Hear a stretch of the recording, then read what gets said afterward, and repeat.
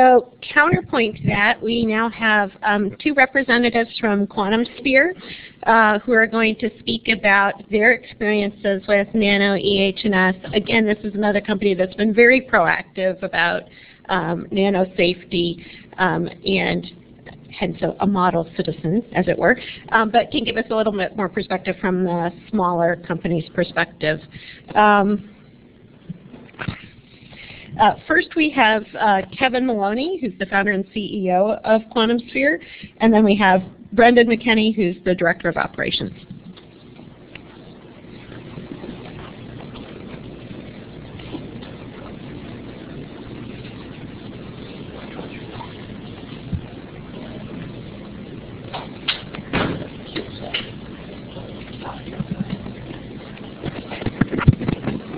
I can just use this. Okay.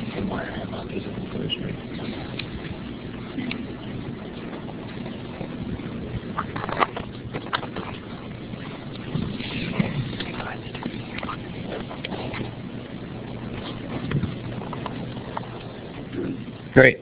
Okay, great. Well, thanks for having Brendan McKenny and I here today. My name is Kevin Maloney, founder and CEO of Quantumsphere. I started this company in 2002.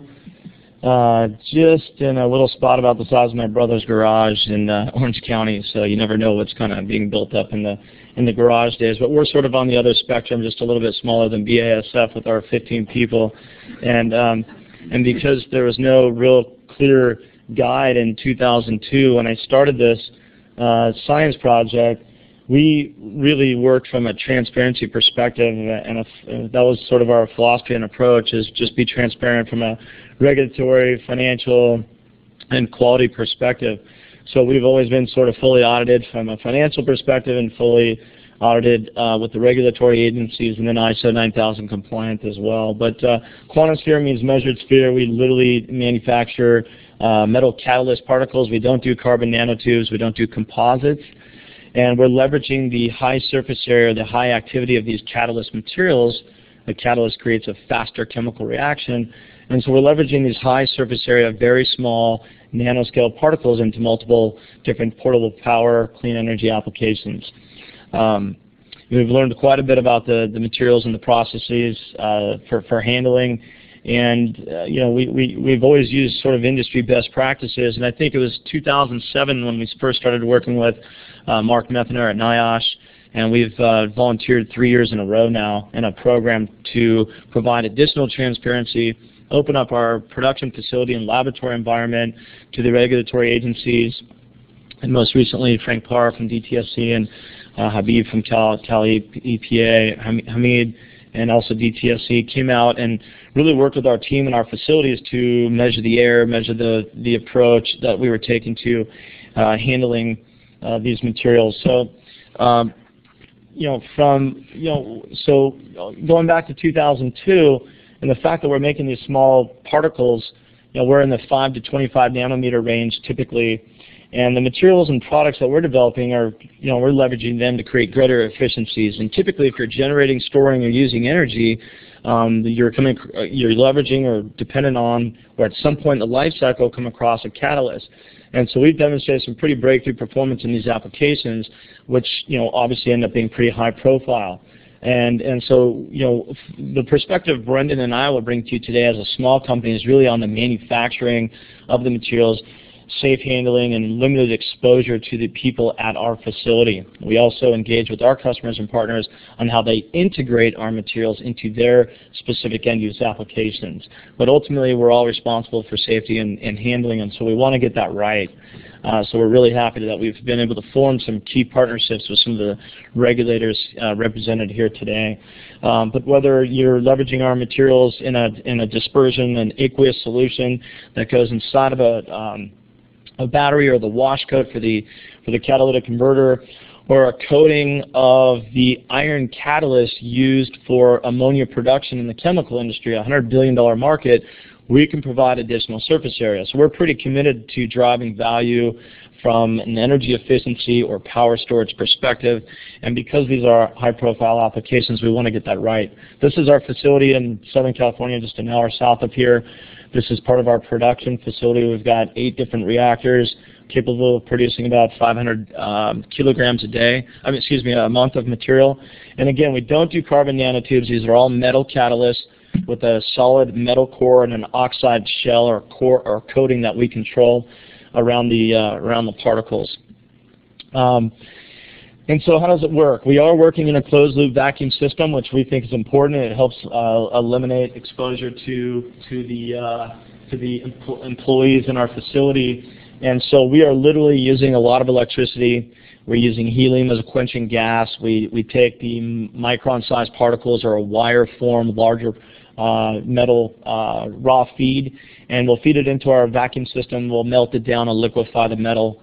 As it condenses and vaporizes in its molten state, we'll simply quench it with a helium gas, which is an excellent cooling agent, and we'll harden those particles up the size we desire. So we truly control, with a very narrow distribution and excellent uniformity, the particle size. And because of that high surface area, that metal core combination and an oxide shell thickness that we control, we're getting some really good performance. We don't convert the whole periodic table. We're focused mostly on the elements highlighted in green. A good portion of those in the red box are catalytic, and they catalysts are used in 80% of the products produced in the world. So catalysts are pretty important, and getting this right to us as a small company is also important. And we're also ISO 9000 compliant, which is really key from a manufacturing perspective. We can, we put the quality management systems in place. So we continue to operate in a very transparent perspective. And as the founder and CEO, I'm obviously not an expert, and we don't claim to be experts in this area, but which is why we went out and sort of worked with the regulators and said, come on into our facility, work with our team. We're pretty transparent about our strengths and weaknesses.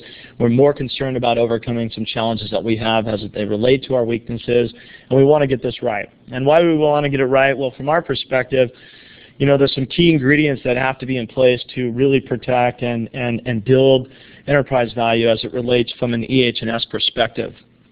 And it doesn't just start from, the board or the CEO. It really, governance really applies to, the leader in the organization is also responsible for EH&S. And our director of operations, Brendan McKenny, takes that very seriously. So we want to be clear that this function cuts across all lines, up and down and across the organization. We have it a little bit easier than what Raymond talked about with BASF, because we are a smaller company, and so we don't have to go to different business units, and so we make it happen from the top down, but everybody is involved throughout the business. From a compliance standpoint, it's a culture that must be integrated across that organization. And a lot of people say, in an early stage company, why might that matter? Well, because nanomaterials are generally a newer area. We're talking 10 to 20 years old, and a lot more products are being introduced into the market that depend on or leverage these interesting materials with unique physical characteristics. Why would you bother in a small company? You either get it right and make a bunch of money or not. Well, we knew it was going to take 8 to 12 years to bring some products to market and to scale and to file some key patents and to work with and engage some really large companies and customers and partners. And we leverage their expansive networks and distribution channels to bring these products to market. So why bother? Well, protecting our brand and their brand is really critical. Getting that reputation, not jeopardizing that reputation, is important, especially as a small company. Preventing environmental events and disasters, obviously key. We don't want to end up in the news. Eliminating fines and penalties from regulatory agencies. That's a huge showstopper for small companies. We want to get that right from the beginning. And obviously, number one is saving lives and preventing injuries of our employees and limiting exposure as well. And then, selfishly, we always want to, of course, build a sound, corporate and responsible image.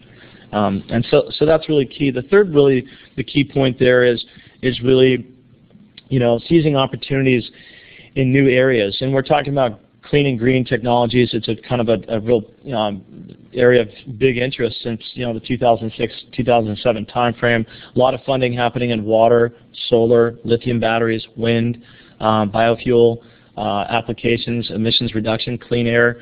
And so we want to get that right. We see this as a marketing opportunity also, just to get it right as a small company and to put our seal of approval or stamp of approval, sort of like the ISO 9000 certificate you get for working with the regulators and getting it right. And so what did we do from a small company? We really couldn't go online and buy a redacted EH&S policy and drop our name into it because we were doing something sort of new and unique, and this was a patented process that we leveraged, this closed-loop vacuum system. So we literally had to create our MSDS documents from scratch and work with some regulators. We literally worked with half a dozen different universities that we provided material for different evaluation and toxicity studies. So we went out and put the policies and procedures in place. We looked online and worked with some agencies about typical EH&S training, and we had to take that one step further from a compliance perspective when you're dealing with these nanomaterials. So we reached out on a voluntary program to Mark Methner at NIOSH, and then Frank Parr came in the door from DTSC, and Cal EPA came out and said, we want to work with you guys. We're not perfect. This is what we're doing. We want to make sure we get it right, and we can educate each other and sort of help, set the precedence in the industry with the large and small companies with a lot of transparency. We can provide some value and prevent, some unnecessary incidents. And so that's what we've done. It doesn't mean we're doing it any better than anybody else. We're simply opening our doors and saying, here's what we're good at. Here's what we're doing. Help us do it right or better. We think we're using best practices, but we may not be in some areas. And through our work with the regulatory agencies, we realized that there are some things that we could improve upon, and so we immediately integrated some of the suggestions into our existing processes and adjusted accordingly. And so we really take it seriously to provide training at all levels. We also look at management systems that need to be in place. Does Brendan have the tools he needs from a monitoring perspective? And other EH&S tools that we can put in place to make sure that we are doing things by the book.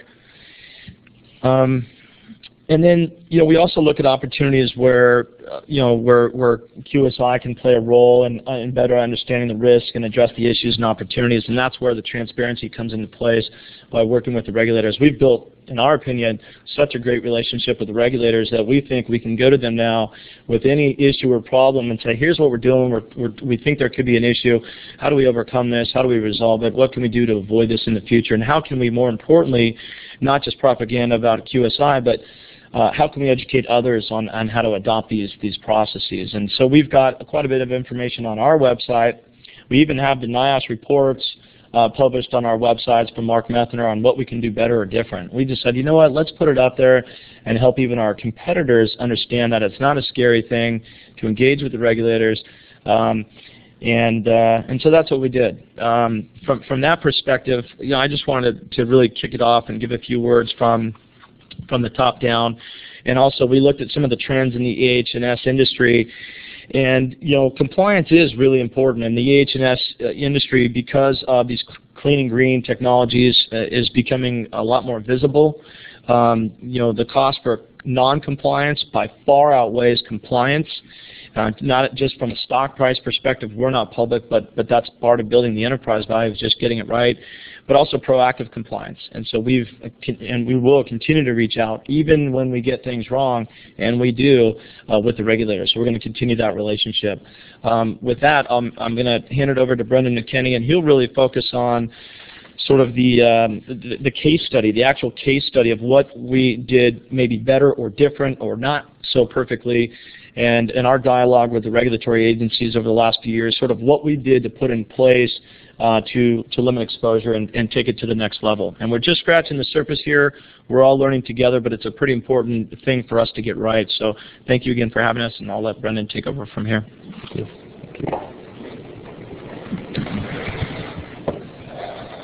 All right, good afternoon. Thanks for having us here today. Forgive me if I'm a little rough around the edges. I haven't done this since 5th grade book report. So similar subject at the time, but all new these days. Anyways, we basically have, how do I get this to work? All right, basically have like 5 cornerstones to our process here at QSI. First and foremost is worker safety. I mean, there's nothing that comes close to that. We are a small company. Everybody's like a family there, so we take this very seriously. We've got a number of company values that we adhere to and we embrace. I'd like to discuss some of the equipment that we've developed and we use here daily to keep ourselves safe. Discuss my team and the training that we've been involved with, and then discuss some of the tools that we've embraced and used that are out there for us to use.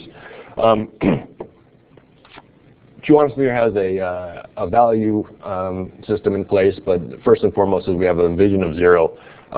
Zero incidents, zero exposure releases or material releases, zero injuries across the board, whether it's related to our nanomaterials or someone tripping over a ladder. No accidents, and zero environmental harm as well. I mean, we want to make sure that a lot of the progress and the materials that we make are beneficial for the environment, we think. Clean energy, we don't want to, we want to help out, and we want to reduce our dependency on fossil fuels, things like that, so we want to do our best to protect the environment as well. Our value system basically starts at the top. Kevin Maloney's put a great team together, and has basically, from the top down, shared with us these values that we have here. We really want to understand and manage the potential risks that are out there.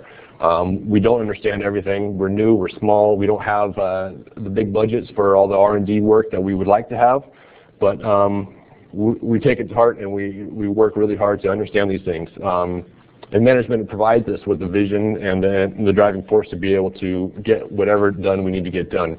Whatever materials I need, if budgets are tight, if I say it's for safety, it's done, purchase rec is in, and I got it taken care of. And that's the way the company has been founded from the beginning.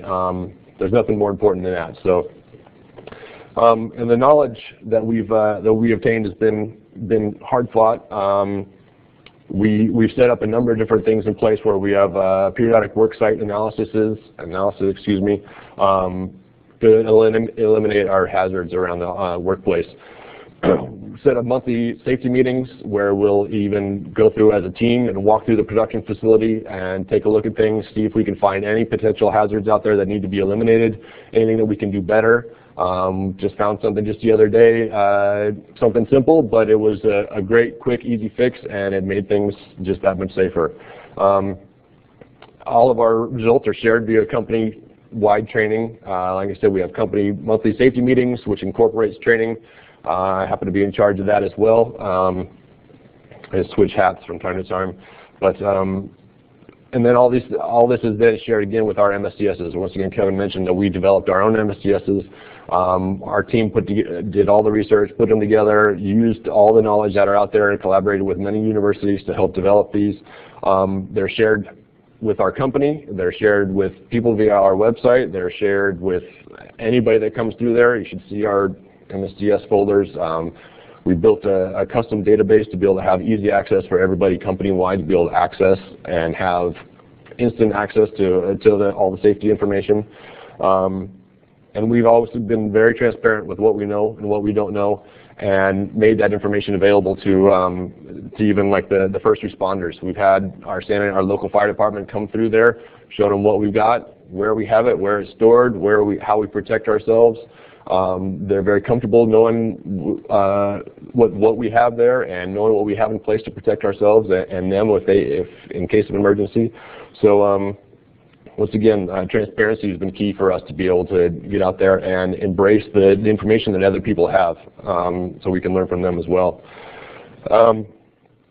When it comes to prevention, we basically divined everything we can from our administrative and engineering controls. Kevin mentioned our closed loop system. I'll get into that a bit more in a minute, but that's been, us as a small company, we've had that benefit to be able to build it from the ground up to make sure that safety was, first off, it wasn't an afterthought. It was always first and foremost in our mind. How can we eliminate any exposure? How can we make sure that this is all taken care of? There's no releases nowhere. Personal protection equipment is key. You can't walk through my production facility without your safety glasses on, or I'll chase you right back out again. It's just the way it is. It's been ingrained in our system. Luckily enough, we're small enough. We don't have to, chase hundreds or thousands of people around. But it's been that way from the beginning. We also have a preventive maintenance system in place. It's also helped us with our ISO qualification, or all preventative maintenance for our machines, for our equipment, everything in there. safety is first and foremost, and the preventative maintenance systems really help with that. And we also have our emergency preparedness programs, which we also discuss in our monthly safety meetings, as well as our quarterly management review meetings as well. So all these things are discussed. One of our other values is our sustainability. One of the main things is we do strive towards a green supply chain. We use ISO supplier questionnaires to be able to work with our partners and suppliers for our raw materials to make sure that they have sort of the same values that we do. And one of the main things that we have is our recycling system. Essentially, we've eliminated just about every single bit of waste from our production process by being able to either recycle or rework the material. So our hazardous waste stream is just about nothing. We've been pretty proud to be able to recycle everything. It can be put back into the system. It can be reworked. And as a result, we hardly have any waste. And recycle, recycle, recycle. That's good for everybody. And we also have a policy for continuous improvement. I mean, once again, it's part of the basis of our ISO system as well. But we always strive for the stars, just like the little guy there. We always want to upgrade our understanding of the impact of these materials on us. We're always on the lookout for new information. Happy to take calls from anybody. I mean, Mark Mether, NIOSH, anybody, they got calls, I pick up the phone instantly. We're happy to do that. And we're always trying to adapt and make sure that we can maintain and attain our vision of zero. Once again, no one needs to be exposed to anything, so our system has been designed from the ground up. So under our equipment, we've developed a patented closed-loop manufacturing process. It's basically, as I said, we were able to design it from the ground up with this in mind. Here's an image of actually the only time that I'll go back to that for a second, that workers are potentially exposed. Our reactor systems from time to time need to have the heating elements replaced, and during that time we've been able to enlist the help of some guys to help us develop systems in place to make sure that basically we limit the exposure. Our entire process is under vacuum, so with limited interaction required, we've been able to, Kevin mentioned we have 8 reactors. One technician can run and manage every one of them. That's how hands-off the system is. We basically add raw material to the top and we take out the collected nanomaterial at the bottom. It's never, there's been no releases from that. The material is under a sealed container or under vacuum the entire time. And once again, it's only during reactor maintenance, which is only about a half an hour per reactor. Each material is different, but it could be once a week, it could be once a month per reactor. So we try to limit the exposure as much as possible.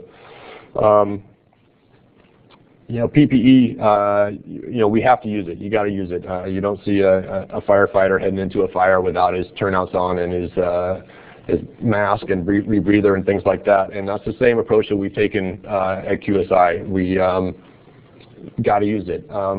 During reactor maintenance, we use a 3M supplied air system that goes through a filter and also a CO monitor, things like that, to make sure that we have a positive airflow for the technician when he's actually working on the reactor. Anybody else that might be in the vicinity uses just the N95 particle masks. Gloves, of course. From time to time, a little bit more maintenance is required, and a full Tyvek jumpsuit is utilized, which is lightweight, easy to use, and easy to dispose of in our waste stream, and lab coats at all times when we're in the production facility. The use of HEPA filters has been amazing for us. We had a great suggestion to use a system to help capture any materials that are released during our maintenance period. And we basically designed a flexible vacuum system or HEPA filter system with a custom designed flange that actually works with our reactors, which when put in place basically eliminates any possible release at all. Any material gets pulled right into that HEPA filter. You think some of these materials would go right through the HEPA filter, but they all get stuck in there. There's nothing. That HEPA filter is so clean on the backside, and even particle counters have shown that it's incredibly effective. So even just in general use and cleaning around the facility, our shop vacs even have a HEPA filter in there. And once again, particle counters on that show that air is coming out of there cleaner than the background air. Basically, our material is never handled outside of it's always in a controlled environment.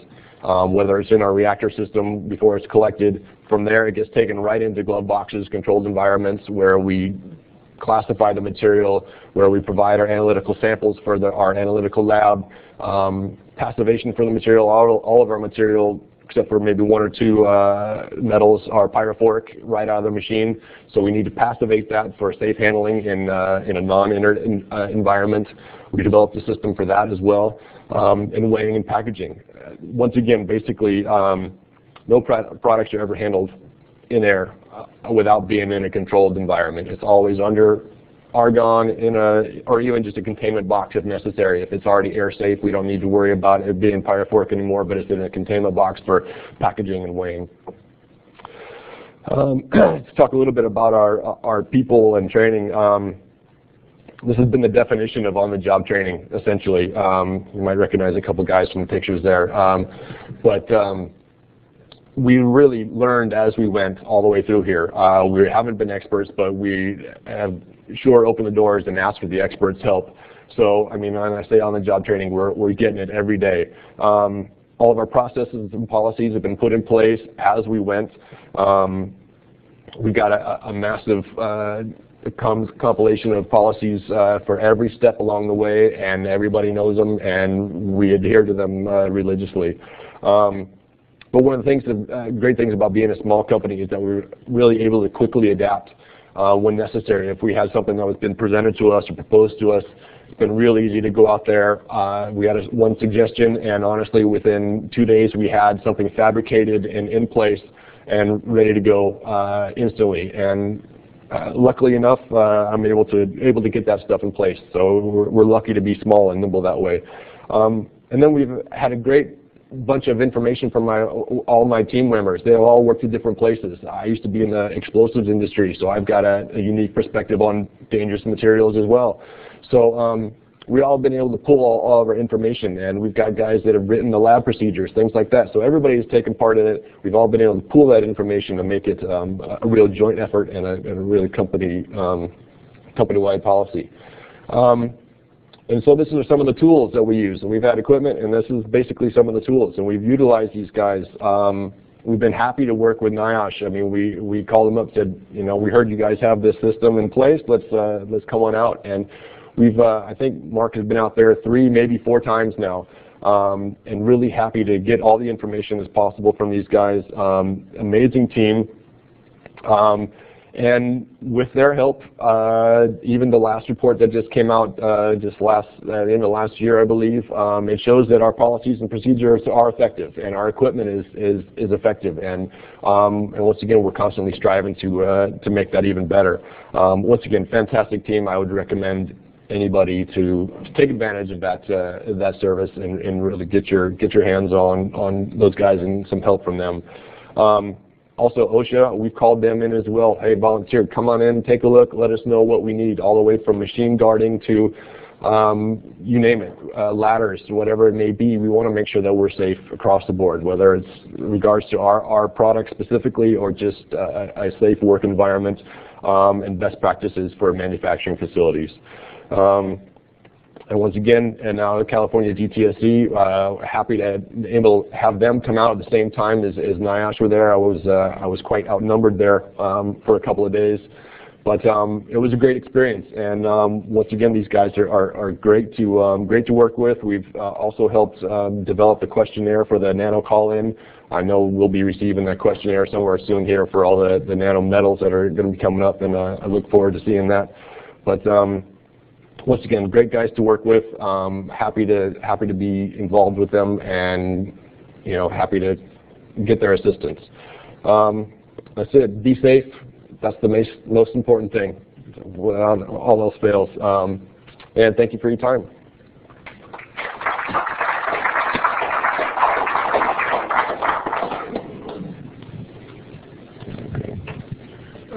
Could robotics be used in the manufacturing in the difficult and the most hazardous part of the work, using robotics in a closed environment rather than being exposed to it and not getting the most efficient results?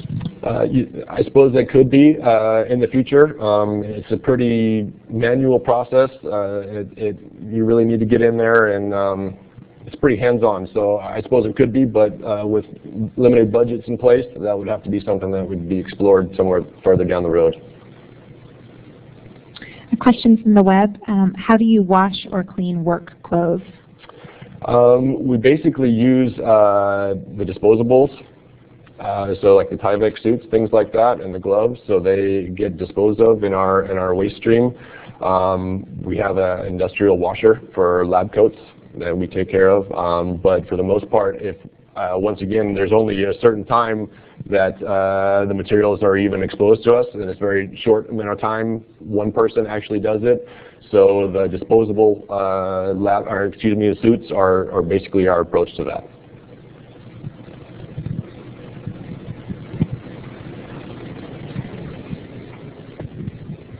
Thanks. That was a really interesting presentation. I was kind of curious. So how do you manage the waste streams, like the filter material from the HEPA vacs, the wastewater from the industrial washing, the emissions from the glove boxes, so on and so forth? What's that, and how did you figure those things out? It's a good question. As far as like the HEPA system, our vacuums and stuff like that, we have a large enough containment box, essentially, that we can actually even put our filter system in to be able to remove the HEPA filters, replace the new ones. We can seal them up inside there, and then we have we use a commercial hazardous materials company to help dispose of our waste. Most of the materials, any of the material that we can't recycle, which even some of the stuff out of the HEPA filters can be recycled as well, is oxide and has even in some cases, as I mentioned, all the materials are pyrophoric. So as we separate the reactor and actually have to clean things out, a lot of times there's the material gets thoroughly burned. So, and then it's not really, I mean, it's massive agglomerates at that point in time. So that gets, we worked with our company that we use for the disposal and got their opinion on things, and they classify it as its sort of micron-sized counterpart at that point. I don't know what to say about the lab coats and industrial washer. I mean, we don't really, it's just general dirt, I suppose, on there at that point. I mean, because we don't handle any of the materials outside of the air. And I don't know if there was another part of the question I sort of glazed over there. All right.